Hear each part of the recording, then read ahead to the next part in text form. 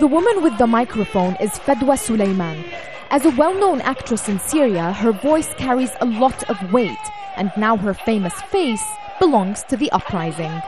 The Aleppo native has been in Homs for weeks now, appealing to all Syrians to join the fight against the government of President Bashar al-Assad. I call on you today to take to streets and squares, declaring civil disobedience and hunger strikes, until all the army and security forces are pulled out of the neighborhoods and streets, and all political detainees standing behind the bars of oppression are released. She says she knows her fate is either death or prison, but she won't be silenced. Since yesterday, neighborhoods in Homs are being stormed in search of me. People are beaten, tortured for information, and if I'm located or the repressive apparatus of the regime arrests me, I'll have to make a televised confession and say that I am part of a terrorist conspiracy against the Syrian regime.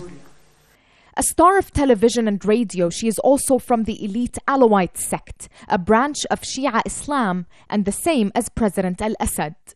She has turned her back on her family and they on her.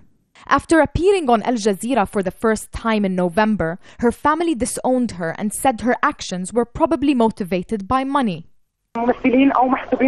We actors and actresses cannot stay at home while we watch people being treated like this. Children are killed, women violated, men murdered. No matter what will happen to me, at the end of the day it is Syria, my homeland.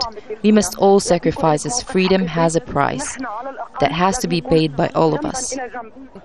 Suleiman's videos are all over the internet. She appears determined to tell the story of the people of Homs.